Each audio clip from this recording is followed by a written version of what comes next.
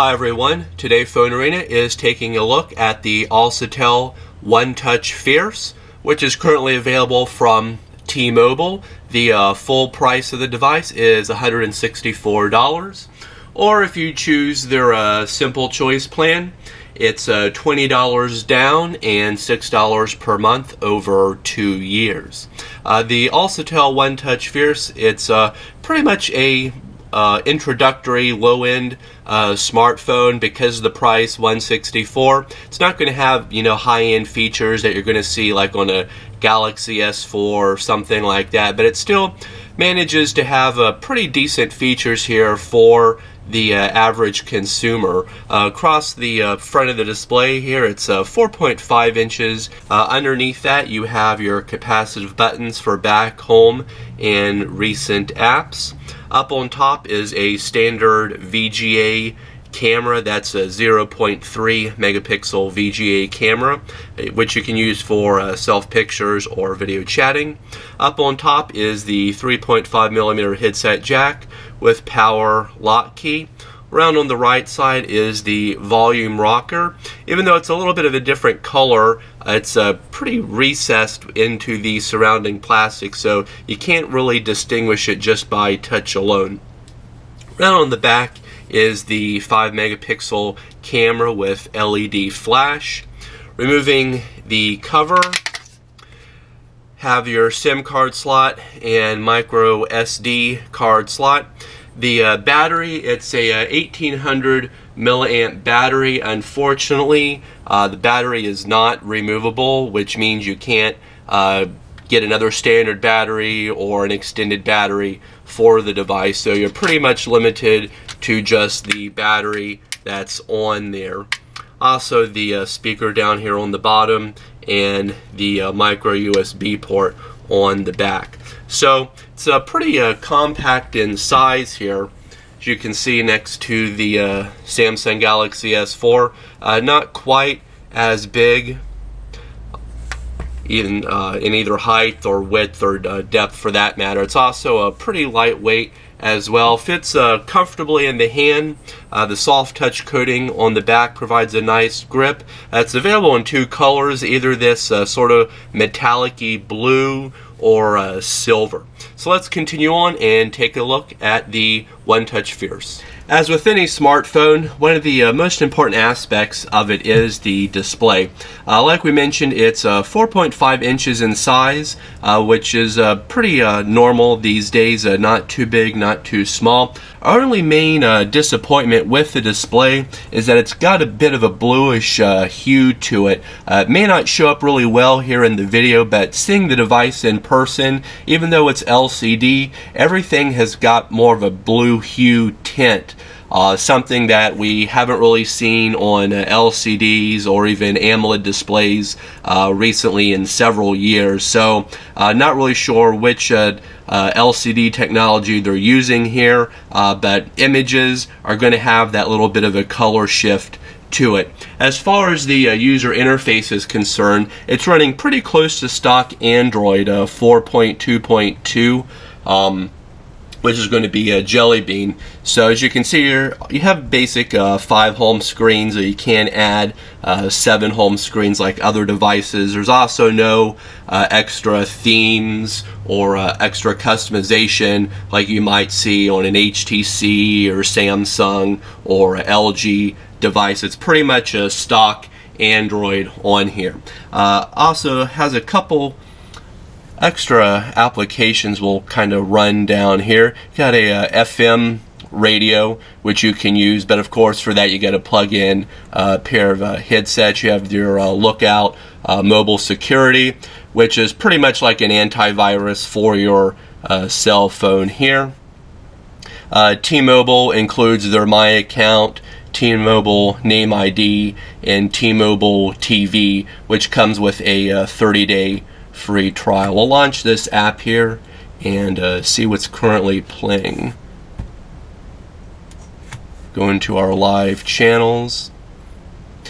Have not a huge selection. You got Fox News, Associated Press, Bloomberg, ESPN, ABC Mobile. Go into Fox News, I guess here. Well, okay. and take a look at this. Switch over to landscape mode. Quality isn't that great on the live streaming. It's a little bit stuttering, but still not that bad if you want to look for some live video on there. Pretty much everything else is going to be stock Android. That includes your email applications, calendar. Everything else is pretty much stock on there. Like we said, the only extra things that are included are some of those extra T-Mobile applications. For processing performance, the Alcatel One Touch Fierce comes with a 1.2 gigahertz quad-core MediaTek processor with 1 gigabyte of RAM. Now, even though it's a quad-core processor, it really doesn't feel like one. As you can see by our Antutu benchmark results, we got 13,774. Now, in comparison, the Motorola Moto X is about 18,000. The HTC One is 23,000, and Samsung Galaxy S4 is 24,000. So even though it's quad core, it's really performing closer to maybe like a dual core processor from a couple years ago. Quadrant benchmarking score was also pretty low at 4,890, which is about half that of the Motorola X and about 4 times less than the Samsung Galaxy S4. Still in all, for the price, it's not that bad. Can feel a bit sluggish at times though, especially when running multiple applications, going between the home screens, doing any type of multitasking. Would have preferred a little bit better processor on here, maybe a Qualcomm, but the MediaTek we're sure was chosen for the lower cost, help keep costs down on the device. So as long as you're running just basic applications, shouldn't be that big of an issue. For your web browsing experience, the Google Chrome browser comes standard. It's pretty simple to use here. Obviously, Google Chrome is pretty much the standard these days. Of course, you can always install another browser if you want. It's not terribly quick as far as the scrolling and the pinch to zoom. You can see it does kind of stutter there a little bit, most likely due to the processor that's used, but still, it's passable. For your internet connection and data, it can make use of UMTS, HSDPA+, and AWS bands at 850, 1900, and 2100 megahertz. Right now we're connected with T-Mobile's 4G and pretty much getting download speeds anywhere between 8 to 12 megabits per second, pretty much depending on the time of day. Sometimes at night it may peak up to 15 megabits per second downloads.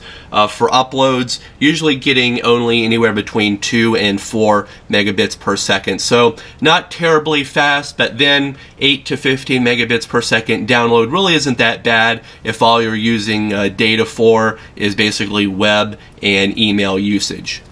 The camera interface is pretty simple and easy to use. You have some icons over here on the left for different modes such as standard shooting, HDR, phase, panorama.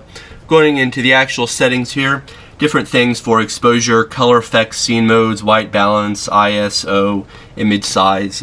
Gives you some nice adjustments. As far as the actual camera is concerned, it's a standard 5 megapixel fixed focus camera.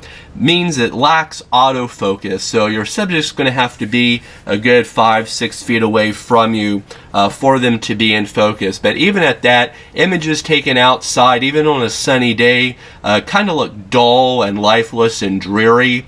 Color reproduction is also not really that great. So we're really not that impressed here as far as the camera. Indoor images, even with bright light, it's still going to be kind of blurry, fuzzy looking, and as far as the LED flash, it's really not that bright enough to illuminate a room. As far as recording videos, it's pretty much limited to a 720p resolution at 30 frames per second. So video recording quality, it's again not that great, and the images are still going to be kind of dull and lifeless looking. Despite not having the fastest processor in the world, the best camera, or even display for that matter, one thing a company should always try to make sure is good is the call quality. Unfortunately here with the One Touch Fierce, we're again pretty much disappointed. Calls on our end were kind of distant and muted sounding, and we also got a bit of a rattling vibration sound in the earpiece speaker. When turning the volume down to low, it's not as bad, but anything from mid to high volume, you're going to have a constant rattling vibration in the earpiece speaker. Almost sounds like there's something loose in there. People that we called said that our voices on their end also sounded a little bit muted and choppy, and they could pretty much easily tell we were using a cell phone. So a bit disappointed here again with the call quality. As far as the internal 1800 milliamp battery, it's going to provide us about 6.5 hours of continuous talk time, or about 1 day of mixed usage on a full charge. Like we said, since the battery is non-removable, you can't pop in another standard battery or an extended battery for the device, so pretty much going to have to keep the device charged up every night. So even though the Alcatel One Touch Fierce has an attractive price point of $164 with T-Mobile, there's basically some things that we just can't really get past here. Like we said, even though the display is a nice size, it's got that constant bluish hue to it. Viewing angles really aren't that great either. It's a bit of a letdown there. The quad-core processor does mediocre at best. It's really not going to blaze or compare to higher-end phones, but of course, for the price, you can't really expect that much. The 5-megapixel camera should at least have had autofocus with it. I mean, this is 2013, of course, not 2006. And the call quality, though, that's the real letdown here. Voices on both ends are a bit muted, and that constant rattling vibration in the earpiece speaker does really get annoying after a period of time. So overall, it's not that bad for the price. It would be better if it was a lower price, like maybe $50 or $99. $164 isn't really that bad. That's still in though. Should have got a little bit more, still expecting a little bit more from the device. So if you want to check out some more information and read our review about the Alcatel One Touch Fierce, available from T-Mobile, check out our website at PhoneArena.com.